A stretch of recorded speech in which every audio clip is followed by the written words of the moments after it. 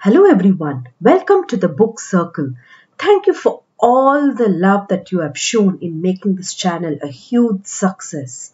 Let's get started today on bringing the magic of stories into our kids' lives with this beautiful story. Rose and Rocky's War on Insects. Rose and Rocky hate insects because they bite and sting. What makes them change their mind?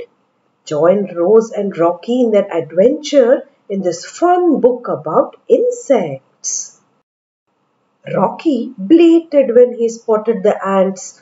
Rose danced all over them. Rocky stomped its hooves when he saw the beetles. Rose hopped on them one by one. Rocky ran in circles chasing the bees. Rose waved her arms at them. "What are you doing, Rose?" Amma asked. "We are killing all the insects, Amma." "But why?" asked Amma. "Insects sting us, they bite us, they make us itch and scratch," said Rose. Rocky bleated in agreement. "Do you like honey, Rose?" Amma asked. "On my bread," Rose said. "Who do you think makes the honey?" Amma asked, pointing to a bee. "Oh," said Rose. "And do you like eating vegetables from the garden, Rocky?" Amma asked.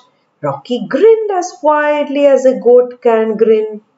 "Who do you think keeps the vegetables safe from hungry bugs?" Amma asked. "The ladybirds." "And the ants," Amma said, "they take away all the rubbish." "So without insects, you'd have no honey, no vegetables and a lot of dead cockroaches?" Rose asked. "Exactly," said Amma. "Then what do we do, Amma?" So what do we do then, kids?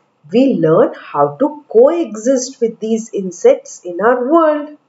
Hope you all enjoyed this story and learnt a lot about the importance of insects.